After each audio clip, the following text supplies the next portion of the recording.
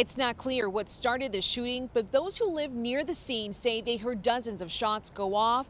Some even took cover, believing they were going to get caught in the middle of a crossfire. I started making dinner and I hear like super loud sounds. Just outside Lena's condo building, she and other River North residents were jolted by the sound of gunfire on Saturday evening. There were a couple of witnesses and they were telling us how one guy was being chased and then he got shot in the corner.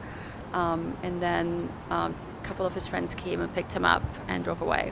The gunshot sent former state representative John Fritchie into fight or flight mode. Heard a couple loud noises, which I knew right away were gunfire.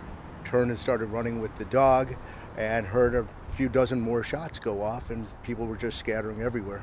According to CPD, a 27-year-old man was on the sidewalk along Erie and Orland Streets around 6:30 p.m. when a person approached him and started shooting. It's not clear if this was targeted or not.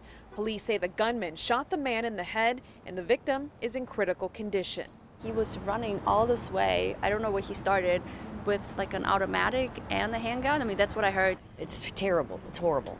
I don't know what it's going to take to get those things outlawed because they shouldn't be anywhere.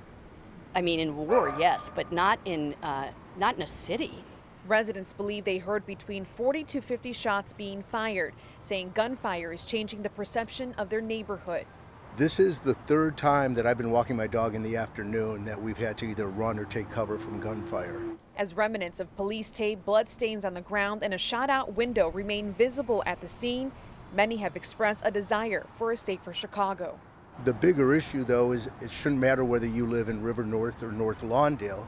This can't be a regular occurrence in our lives.